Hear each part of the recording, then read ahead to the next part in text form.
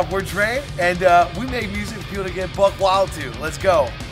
I got into music playing drums first, and I was obsessed with thrash metal and in high school, and so that's why I first got interested in kind of tried to learn how to play music. I got into music through Blink-182, that's my favorite band. Travis Barker's taught me to play drums. I did marching band and band throughout all school, and yeah, just fell in love with punk and hardcore, metal, and indie, and pop punk, and everything. My cousin Sarah, she's the one who gave me my first guitar.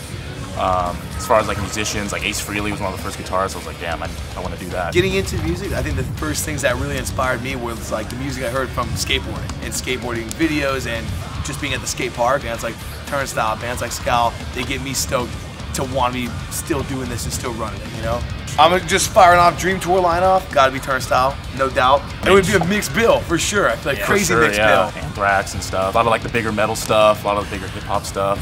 I would love to, in some crazy alternate universe, open for Metallica. I think that'd be pretty insane. Yeah, crazy. Let's go. James, you here? Let's go. Yeah. Let's go. What's up, Lars? Yeah. Show me some stuff. The Suicide Boys, what they've been doing, bringing rock bands, on their tours. Exactly the lane that gets me stoked. There's new people finding stuff and getting excited. Yeah, the average day starts out, you usually wake up dude, you good? You need coffee? You need coffee? Coffee? All right, let's get coffee. Yeah. Making obnoxious noises and sounds and trying to jump on each other. Or if you're hearing Taco Bell, please feed the beat. Let's go. Trying to get to the show and just kind of work mode for a sec. Saying what's up to kids that are coming to the show. They're excited. That's a pretty average day.